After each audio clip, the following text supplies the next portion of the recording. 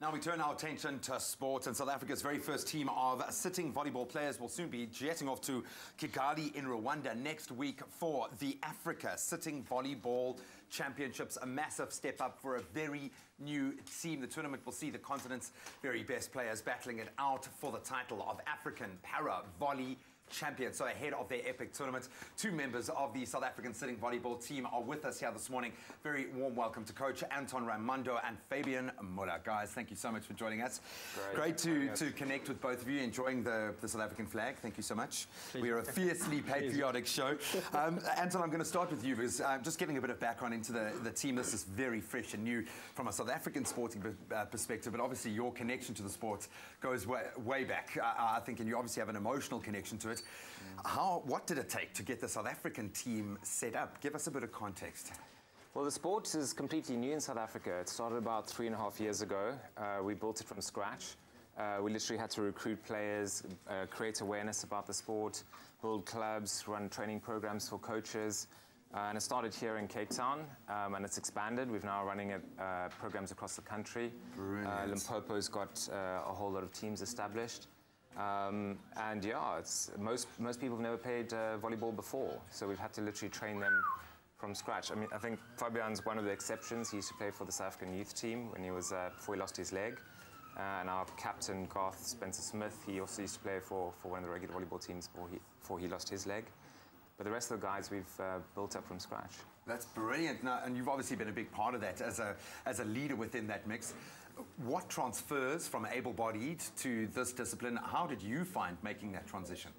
Well, for me it was quite easy, but with the movements it's very difficult.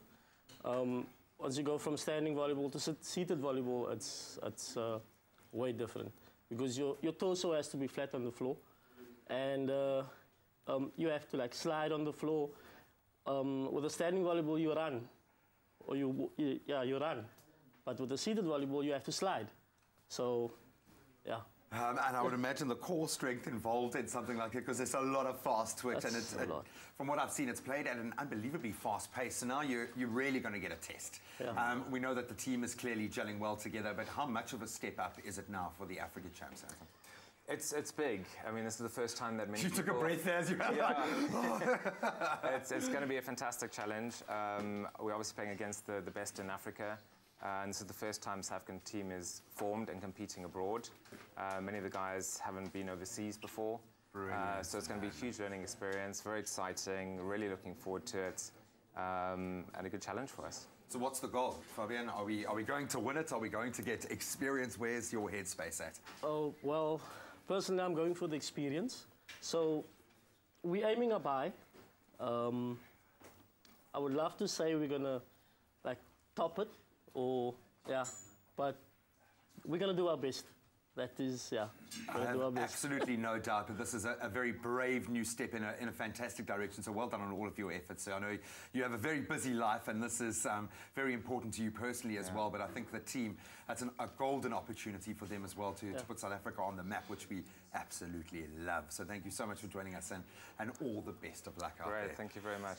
And make sure that you support the lads online as well. They need our support as viewers. There's huge amounts of sponsorship involved. We need to support sports like these to get these teams over to compete more internationally.